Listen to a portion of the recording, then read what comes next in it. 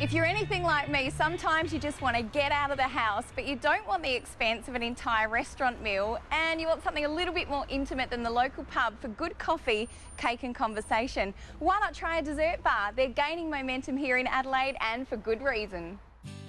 Last year, we took you to Eggless, Devour and Stephen ter Horst's chocolate, and there's no sign of this trend diminishing, so let's investigate a few more. We'll start with a slice of France in Hutt Street. The sweet offerings at Au Matin Calme have that certain je ne sais quoi that's guaranteed to bring you back. Everything is baked daily on the premises and beautifully presented. French pastries are my absolute weakness, and it seems like I'm not alone in this. The almond croissants and lemon tarts often sell out, so take my tip, get in early and sneak upstairs to enjoy one with a coffee. Thank you, yum. If you're time poor and you've agreed to make a dessert for the next dinner party, or you just want to take something to your friend's house, ditch the box of chocolates and come into Au Matin Calme for a beautifully crafted pastry or cake. Look at these, your friends will be seriously impressed. At my next stop, the desserts here are to food what Vogue is to fashion, on trend, stylish and alluring. Now look at these works of art. Have you ever seen anything so intricate? Shopping at this place is like being at an exclusive jeweller, very sophisticated with so much visual temptation. Yeah, the facial action is great. I mean, it's all wow. It looks amazing. It looks too good to eat, but it's always good to eat. And the idea is to bring the jewellery and fashion into a suite. That's the whole idea.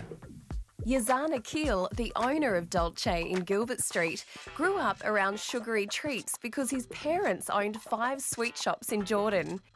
In Adelaide now these past 11 years, Yazan's happy to carry on the family tradition.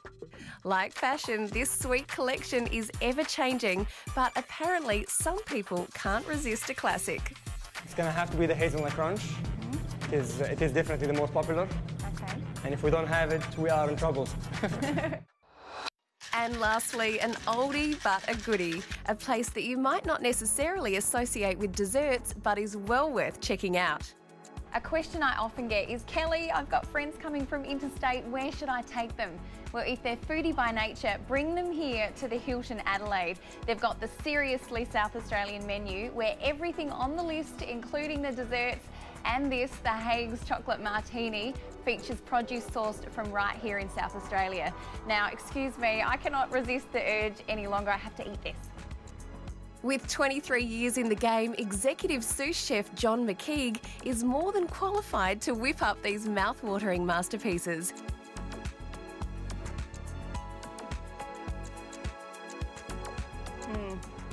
That is good.